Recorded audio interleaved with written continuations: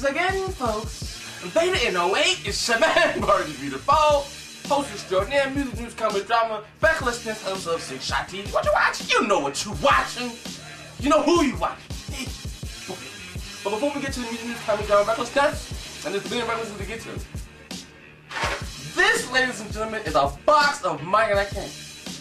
And at the end of this episode, we will discuss this box of Mike and I Can't. So you must watch the entire episode to find out why we must discuss this box of Mike and I Can't. We want to discuss. It's important. It is damn important, and I need you to watch the whole show so that we can discuss why this box of Mike and I Can't has affected my life, your life, and the lives of people around the globe. Just trust me. I'm Bari the Beautiful. I'm a trustworthy character. I never let you down. Just wait 9 more minutes and we'll discuss Mike and I. But let's start with some recklessness. And let me tell you something. There is nothing more reckless today than the situation between Lisa Ray and her forthcoming ex-husband, the premier of Turks and Caicos, none other than Michael Michek. I think that's how you pronounce the first name. Things are getting ugly. We discussed this before, where my man, the premier, is getting it in with Roxy and kind of slid Lisa to the side. Hey, that's fine. I had no problem with that. Good job for you, Roxy. I'll say that again. From one floozy to another. President Logan 69 floozies. Yeah, good job. Rock with you. But the situation is getting more reckless each and every day. I mean, just the other day, Lisa Ray, for some reason, decided to put up the pictures of her bruises that she got when they was fighting at the mansion. Like, put them up and she just looking all disheveled and everything. It's not a good look. And I want to advise her on what she should do next. But I understand her position. You know, I really didn't understand the position of the premier. I didn't understand really who he is or what role he has in the country or how powerful he is.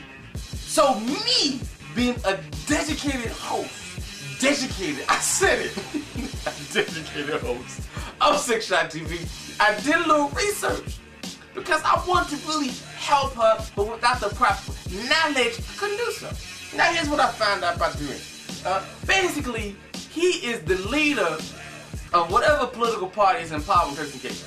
And not only is he the premier, he is also, like, let me tell you this, he is also the Minister of Civil Aviation, Commerce and Development, Planning, District Administration, Broadcasting Commission, Tourist Board, Turks and Caicos Investment Agency, and Tourism. As he got all those things up under his umbrella. And he's rich. And he's probably corrupt. He's all these things. Now, Lisa Ray, I understand that maybe you know more about the West Indian culture than I do. But I still want to give you some advice. So I did even more research. Even more than just find out who he is. I spent this entire weekend watching a massive rerun of The Mighty Quinn.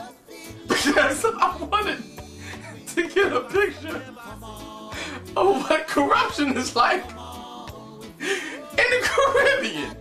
So I watched The Mighty Quinn over and over and over. With Denzel Washington and Robert Townsend, yes. Over and over and over.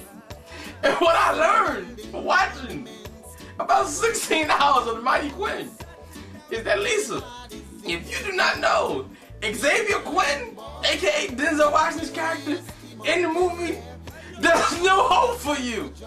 Because he's not from the United States. You have no authority. They don't even like you there. That you're not doing anyone any good with your actions. Understand? You can't take him to court because he is the court. You can't call the police because he is the police. Like, that's a lot of things going up against you. He runs that place. He runs it. The only thing you can do, if you want to be vengeful, you know what I'm saying? If you want to be vengeful, you can turn him in to the British people who've been looking into his finances to find out how much corruption has really going on in the Michik, you know, family history. I mean, all his family members are politicians, so you don't have a chance in the world. So you can turn him in and get him in trouble, but how would that help you? If he loses money, power, and fame, you can't recoup off that, so now y'all just both unhappy. So, now that I have looked at massive hours of The Mighty Quinn and realized that that place is quite corrupt because The Mighty Quinn told me so, here's what you do. Step 1, gather up all your dirt and all his dirt. I mean, everything he's ever done to you, and be honest, everything you've ever done to him. Get it all together, put it in a 3-ring binder. Get all the evidence 3-ring binder. Meet him on the island somewhere, pass it to him, and say, how much do you want for this to never see the light of day?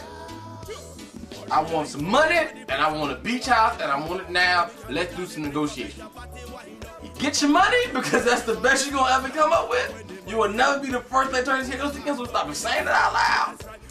And then after you get your money, okay, maybe Roxy's in for an ass whooping. That's fine, I got no problem with that. But what you're doing with showing the bruises and trying to take them to court for alimony, it's not going to work. Because the Mighty Quinn told me that place is corrupt, and unless you got Denzel Washington there to watch your back, it's not going to work for you. So just really, please, just give it up. Some free advice from Bari to do. Free advice. Another person I've been riding for, and now I'm still gonna ride for, but I'm riding for somebody else at the same time, is Rick Ross. I've been behind Rick Ross through this entire CEO situation. I'm riding with him. I don't really care. But I'm also for DJ Vlad suing Rick Ross for $4 million for somebody in Rick Ross's camp knuckling up his eye when they got mad at the question he asked Rick Ross and he was giving an interview to Ozone Awards. I got no problem with that. First, let me say this to all people who feel like DJ Vlad is a snitch now. He's not a snitch. You know why he's not a snitch? Because he's not a criminal. Criminals follow criminal laws. People who ain't criminals, we don't follow that. And so, if somebody punches you in the eye and they've got more money than you, that means they owe you some money. That's how it works in the United States of America. If you got more money than me and you punch me in my eye, I want a check. It's like, listen, if we was together and we both got into a fight and I wanted to sue you, that's one thing. Fine, maybe I'm a snitch.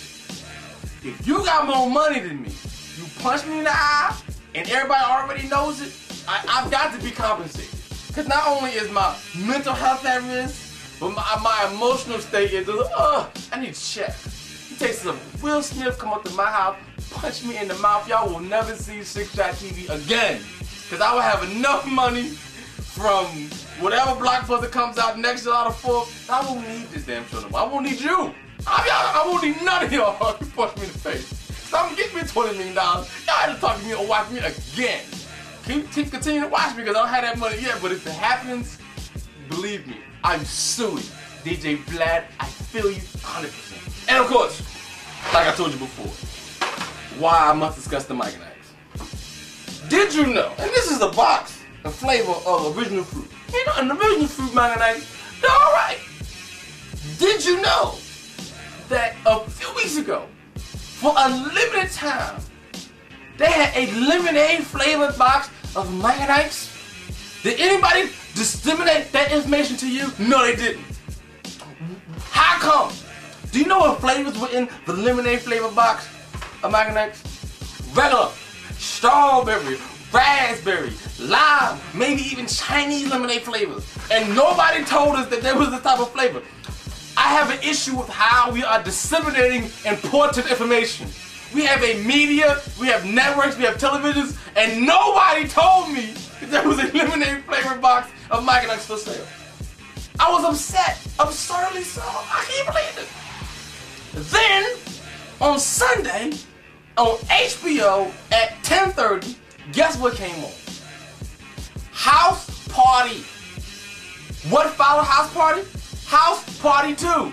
Did anybody tell you that on primetime cable television they were going to play both of the important house parties? They didn't even let you know that. How come? Who is disseminating this information? To all the radio stations, to all the TV networks, to all the magazines and everybody in the media.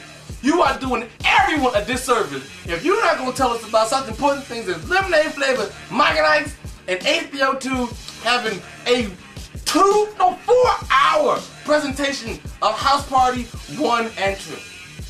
And Tisha Campbell was so sexy in that damn movie. The hell with all of you!